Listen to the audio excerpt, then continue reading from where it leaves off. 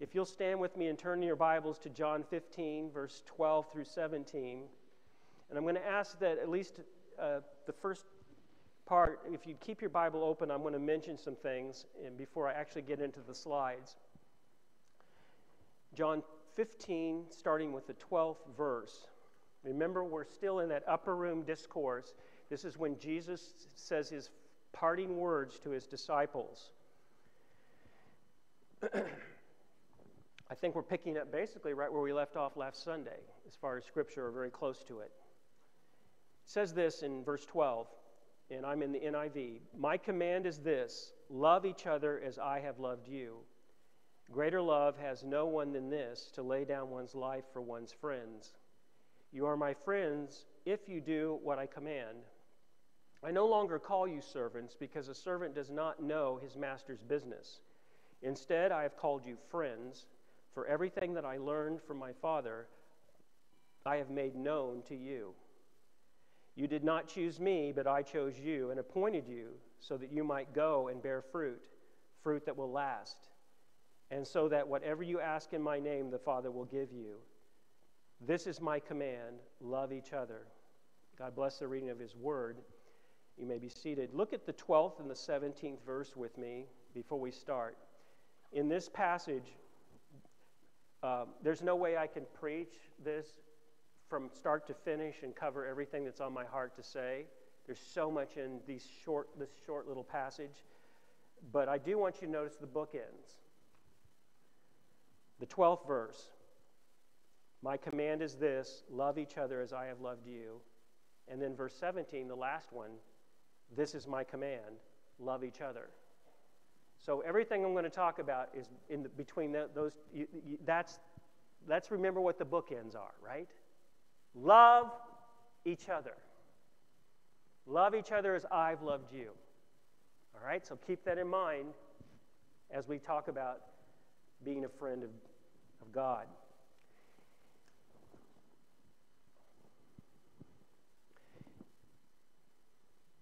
It strikes me as I read this passage that God, Jesus said, I call you friend.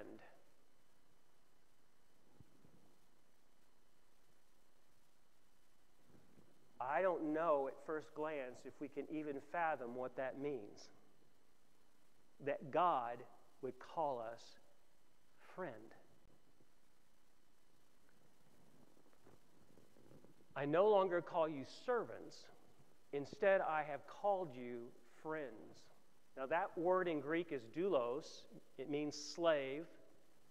Most modern translations don't like to put the word slave. It just sounds a little too harsh, so they call it servant.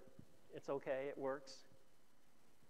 And philos is the Greek word for friend. So a servant and a friend. A servant and a friend. Think about that. When Jesus said, I no longer call you servants, instead I have called you friends, he's not saying we're not servants. He's just saying, I'm calling you a friend, and I see you as a friend. Let's look at this.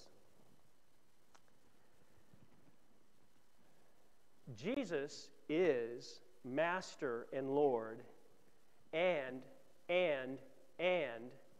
we are his servants. All right? This statement doesn't say that we're not. He is, of course he is, master. A master tells the slave or the servant what to do. He is Lord. He's the one that owns the estate. He's the Lord of the manor, so to speak. He's the one that's running the show. He is Lord God Almighty. Jesus is the one we serve. This Greek word doulos, when you look at Strong's, the definition is a slave, a bondman, a man of servile condition. Listen to this. This is the part I really jumped out at me. Devoted to another to the disregard of one's own interests.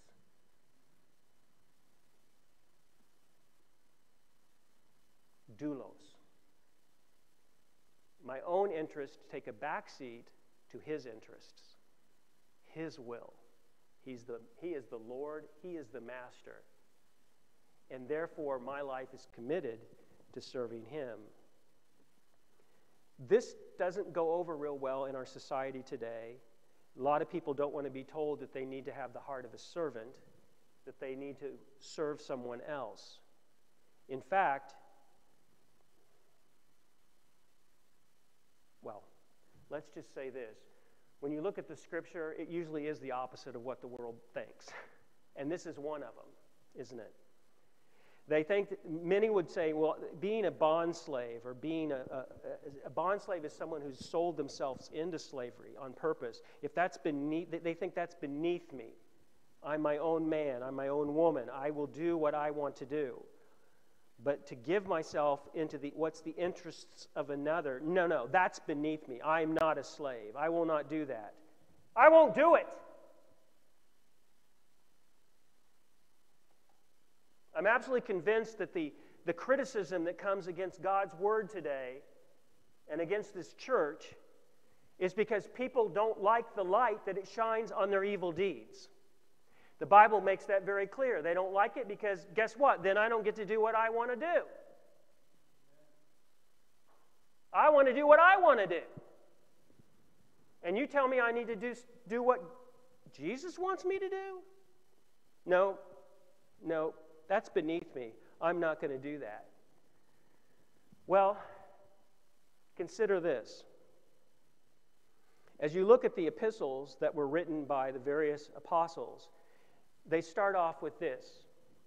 Paul, a servant, that's doulos, of Christ Jesus, called to be an apostle and set apart for the gospel of God. Romans 1:1. Mike, I need the next slide.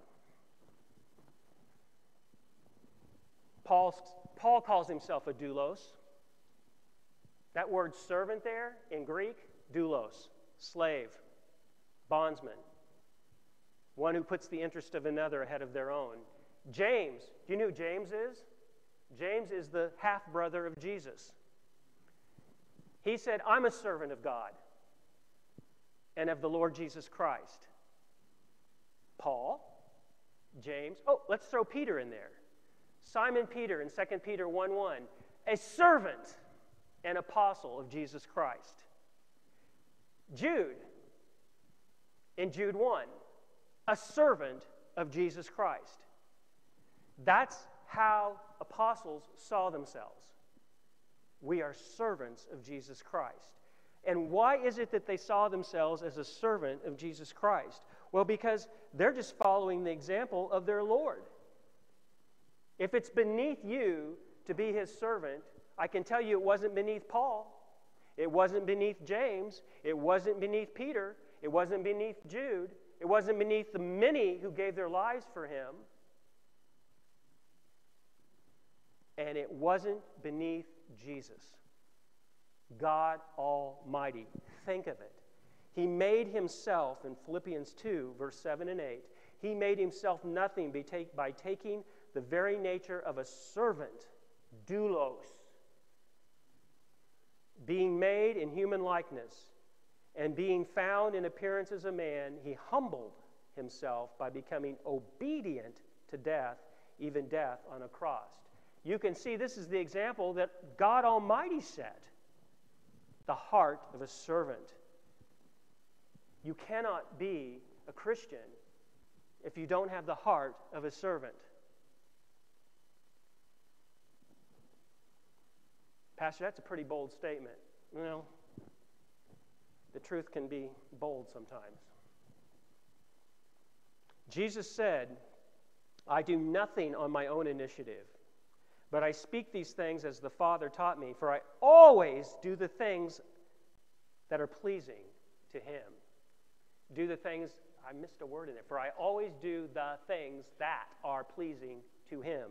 John 8:28 and 29. I always do the things that are pleasing to him. That's how Jesus lived his life. And then it says in Mark 10:45, for even the Son of Man did not come to be served, but to serve and to give his life as a ransom for many. Question: do I have a heart of a servant?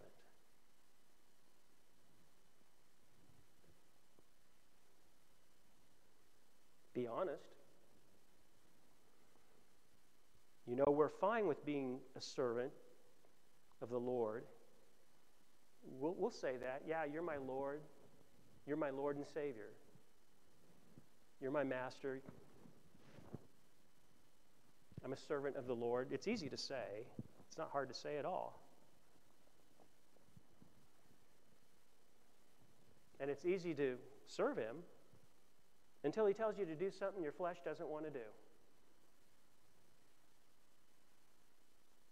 Yeah, we're fine with being a servant of the Lord if we aren't told to do something we don't want to. Oh yeah, I obey my mom and dad. Always do. Until they tell me to do something I don't want to do. Come on. Here's a question for you. Go for it. You ready? When's the last time the Holy Spirit told you to do something that your first reaction was, oh, but I don't want to do it?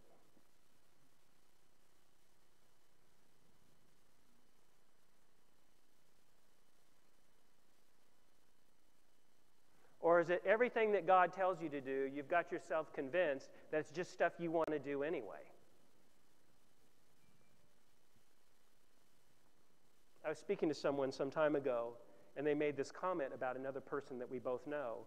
And they made this comment, it's always interesting, the Lord always tells this other person to do what that person exactly wants to do anyway. An observation. God told me to. Well, that's what you want to do.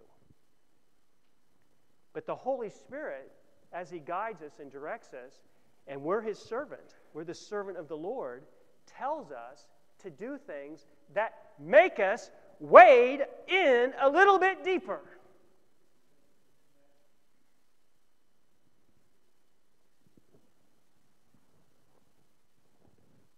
And if I've been ankle deep for the last 20 years, there is something wrong.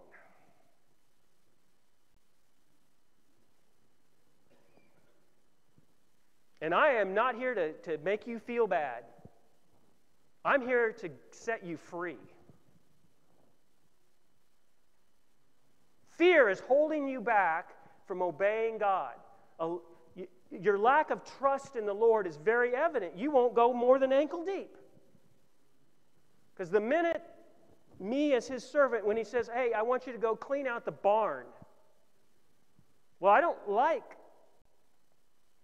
mucking the barn when all the manure and I don't want to do that.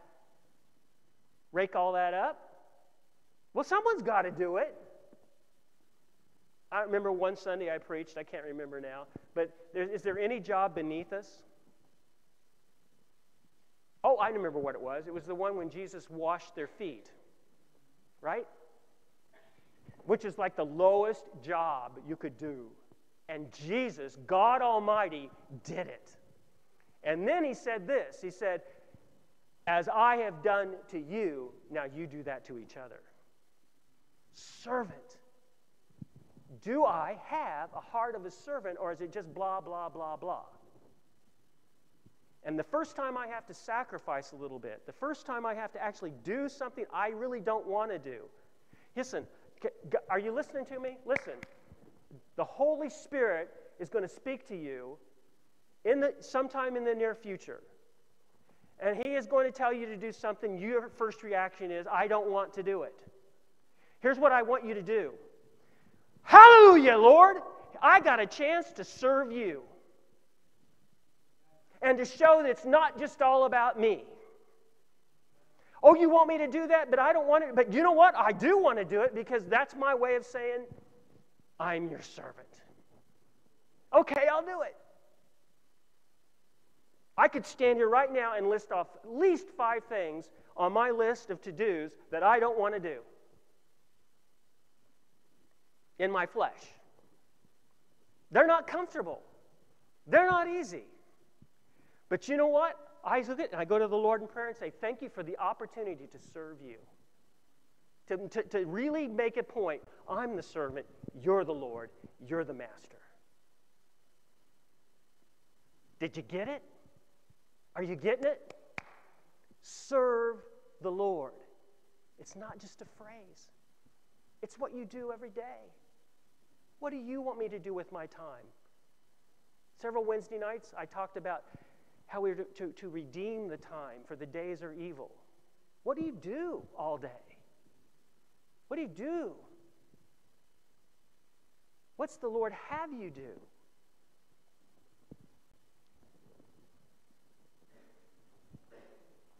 The next word, we've talked about doulos, the slave, the servant.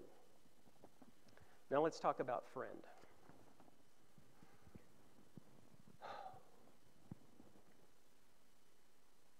Go up one more. Oh, that one right there, yes.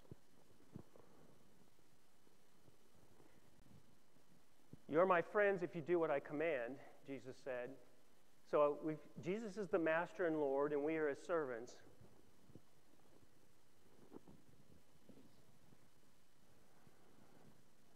And he calls us friend.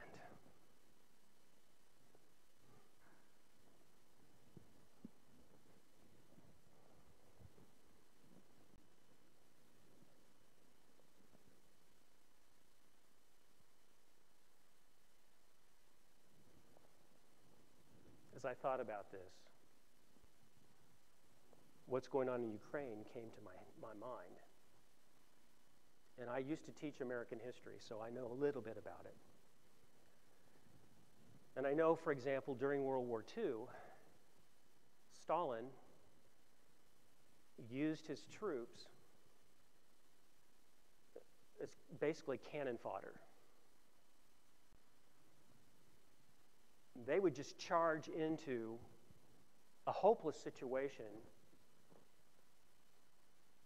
where they were going to die. And if they turned around and ran, then the Russian officers behind them would shoot them. So you're going to get shot if you go against the Germans, because the Russians were fighting the Germans. You're going to get shot if you go against them. You're going to die. Or if you go the other way, you're going to get shot too. Now, why do I say that? I see what's going on in Ukraine. I go, well, some things just don't change. Just throw those young boys in there, those conscripts. Just throw them at it. Thousands killed. What's the point? As a master and a lord, or the dictator of a country, the one in charge tells the servants what to do. Tells the people, you're going to do this. But he doesn't call them friends. He doesn't care. He doesn't care. Just throw them in.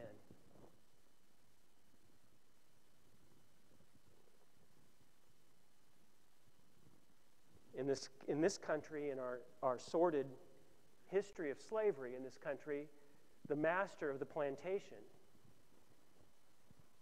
could treat his slaves as just property and not care. You know what I care about? I care about that the work gets done. Go do it. And the minute you're not useful to me, I can sell you or get, and no concern. But we also know that there were situations where the master would call them friend.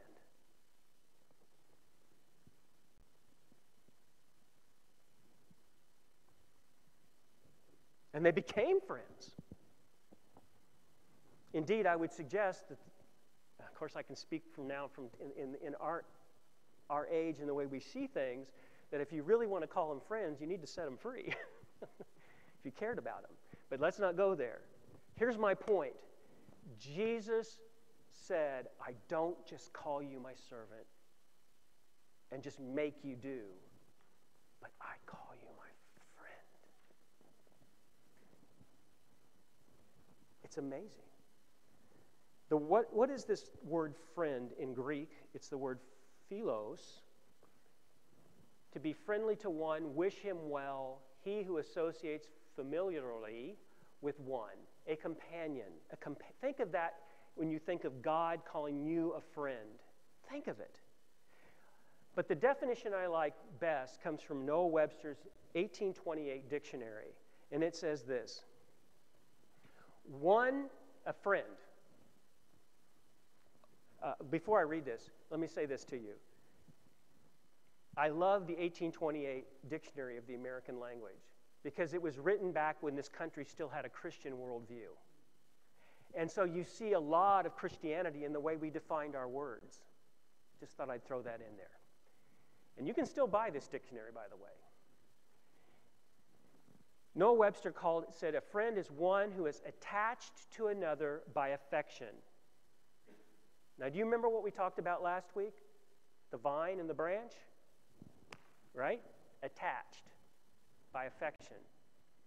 One who entertains for another sentiments of esteem, respect, and affection, which lead him to desire his company and seek to promote his happiness and prosperity.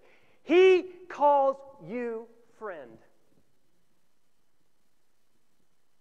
Wow.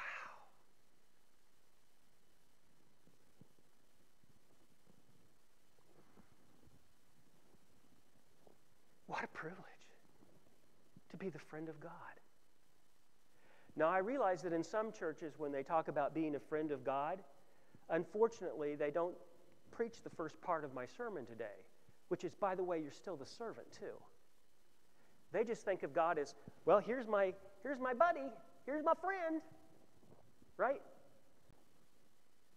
He may be our friend, but we are not equals. He is God and we are not. He is Master and Lord, we are still a servant. It's just that the Master and Lord sees us something more than a servant. He says, yes, and you're my friend as well. And those very things you see up there on that screen, that's what God wants for us. And is it not what we want for Him? Because being a friend is reciprocal, isn't it? It's mutual. Are you attached to Him? Is He your friend? Are you affectionate, esteem Him, respect Him, desire His company? And do you want to promote God's happiness and prosperity? Well, we don't really need to do that, but we'll use these terms. I want to please Him. The Bible says we're to please God. And that's the kind of servant and friend I want to be, is the one who pleases Him. I did a quick search on Google. I'll make this quick. It talked about friendship. Real friends stick together during hard times. Real friends forgive and see the best in their friend. Real friends are honest and real with each other. Real friends nurture their friendship because it brings joy and they highly value it. Now that's from a secular point of view. This is a secular website. And that's what the world would define as friend. That's not wrong, is it? So if you think about that and God, does God stick with us during hard times? Hey, do you stick with God during your hard times? Friends. Does God forgive us? Does He see the best in us? Does He know what we can be? He takes us just as we are, but He loves us too much to leave us there, right? He sees the best in us. He sees what we can be. And as we trip and fall along the way, hey, He picks us up and says, let's keep going. It's called perseverance. Are you honest and real with God? I can promise you He's honest and real with you when you read the Scripture. And do you nurture your friendship with Him? Do you highly value it? Does it bring you joy? I'll tell you what, His friendship with you brings Him joy. Did you know you can bring joy to the heart of God? Think of it. Not that God needs you. Not in the way men need other men, but He's God. But it does bring joy to Him when we serve Him, when we love Him, and we value our friendship with God. Do you know there are only 2 people in all of the Old Testament that God called friend? Can you think of any? Can you think of who they were? Abraham and Moses. It says in James 2:23, Abraham believed God, and it was credited to him as righteousness, and he was called God's friend. Wow, what Abraham. In Exodus 33:11, it says the Lord would speak to Moses face to face as one speaks to a friend. Those are the only two people in all the Old Testament, think of it, that God called friend. Now that doesn't mean that he didn't see others as his prophets and so forth, but those are the only two he called friend.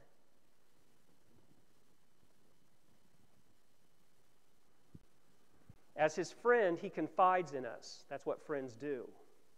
In this passage we've read in John here, it says, everything that I learned from my Father I have made known to you.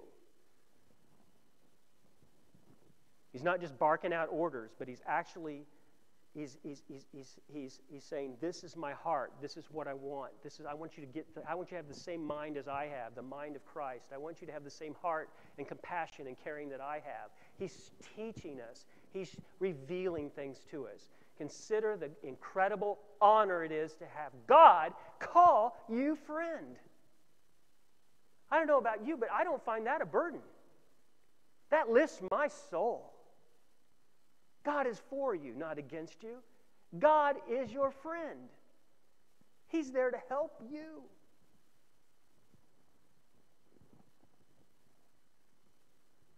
Praise his name.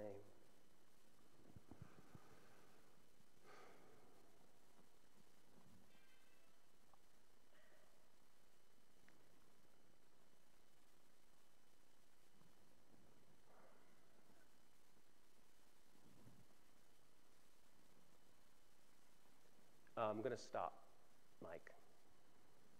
Can you just take me to the very last slide? I'll preach the rest of this next Sunday or Wednesday. But I want us to end with this. The paradox of spiritual truth. I said it earlier. Oftentimes what the Scriptures teach us about the heart of God is almost always exact opposite of the way the world sees things. Think of it this way. We become a servant to know freedom. And perhaps I'll talk about that in detail next week. Remember it says, Jesus said, he whom the Son sets free is free indeed, right? What does that mean to know the freedom? We don't know freedom, real freedom, until we're a servant. That's the paradox, this spiritual truth. It's like, whoa, how do you, you're not free, you're a slave. Yeah, well, to be his slave is to be a king. To be his slave is the most privileged place you can be, because you're not just his slave, you're also his friend. And we become a servant to become a friend. Well, that's odd. I thought I was just somebody hired and making $12 an hour to sit here and crank this stuff out, and the people don't even care. Well, that's the way it is in the world oftentimes. That's not his way. He cares. He calls you friend. He calls me friend.